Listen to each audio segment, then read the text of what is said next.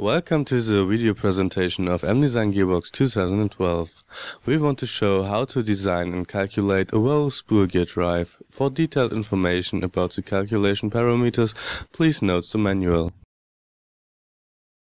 We start on the input page, where 3 groups of materials for shaft, gears and lubrication are present.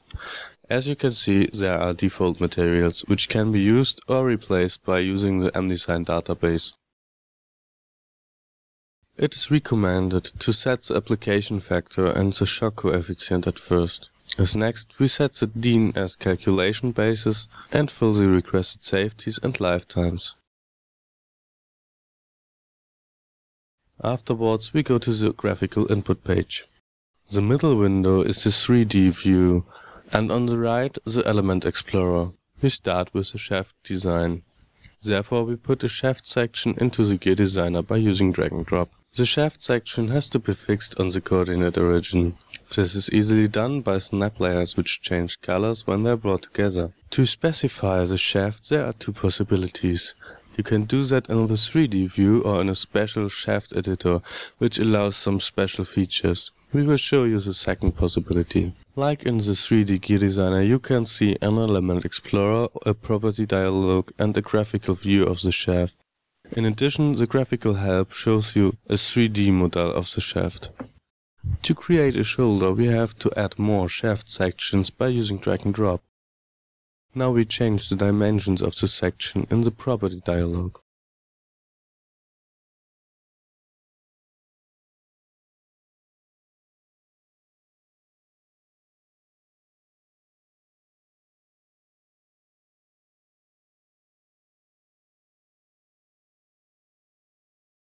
We want to design a gear connection by using a feather K-groove. Like before, we set the position and dimension.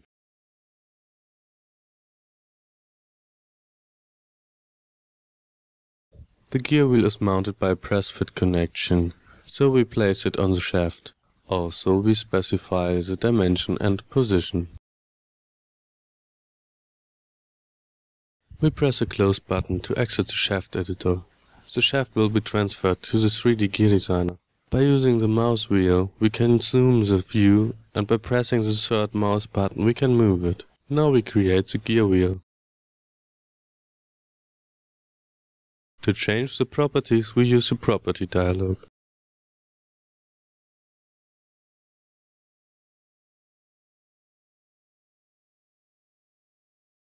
To place the gear wheel on the shaft, actual snap layers were displayed on gear wheel and shaft. The position in the actual direction can be set to the property dialog. More shafts and gear wheels can be created similar.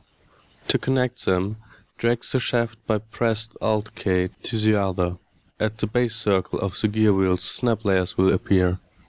A correct connection is symbolized by a blue sign. If selected, you can change the efficiency of the connection, libration and axial offset. As a 3rd element, we add a bearing. This will be dimensioned and placed on the shaft like the gear wheel.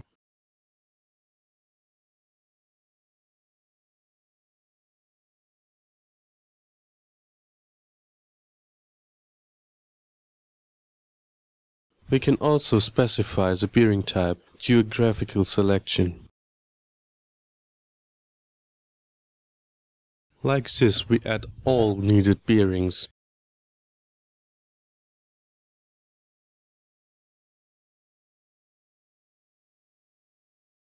Now only the force elements were missing, so we place them on the shafts.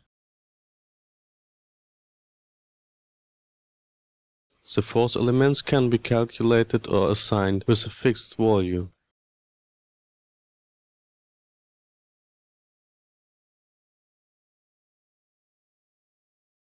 Now we can start with the calculation of the individual elements. This should be done before starting the calculation of all elements together, so it is easier to verify the safeties. It is recommended to start with the calculation of the gear pair by double-click on the symbol. The calculation module is loaded. Click on the Calculate button or press the F10 key to start the calculation. When the calculation is done, the output page appears. The important results are displayed on the top, like the torque, rotation speed and the reached safeties. The other results are stored below in table form.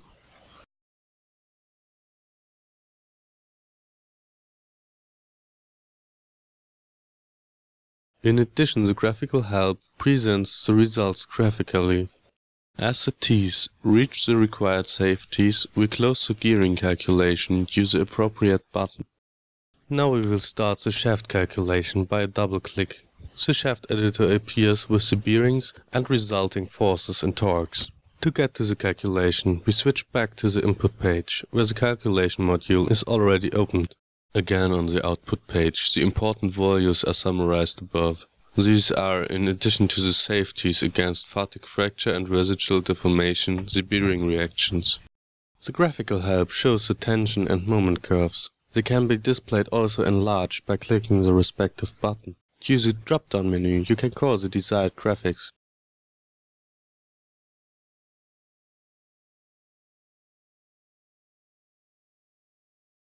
We close this view and go to the 3D Gear Designer to start the bearing calculation. By a double click, the calculation module is loaded. Important values, such as required lifetime, reliability and stress index, can be checked again. Also, besides the speed, the load in form of axial and radial forces are presented. Moreover, it is possible to limit the choice by geometrical aspects and manufacturers. Gearbox will set each bearing by default as a radial ball bearing. We change this into a radial tapered roller bearing. After starting the calculation, a catalog with bearings that fit the pre-selection will appear. If a bearing is chosen, the corresponding shaft is geometrically adapted to the dimensions of the bearing, and the calculated results are displayed on the output page. Instantly apparent are the expected lifetimes and structural safeties. If you are content with the bearing decision, you can set bearing calculation to repeat. Thus, in the complete calculation, the bearing selection is repeated automatically for this bearing. Repeating these steps for all gear elements, the final calculation can be started. Select the entry All Elements and start the calculation.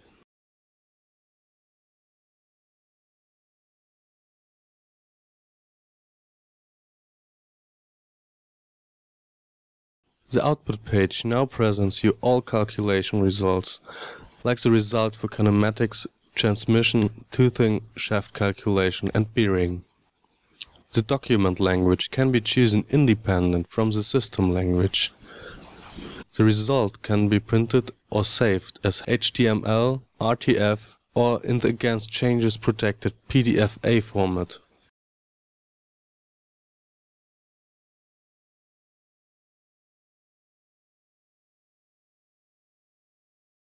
We hope you enjoyed our presentation of MDESIGN Gearbox 2012 and get an impression of the work with the software. Thank you for your attention.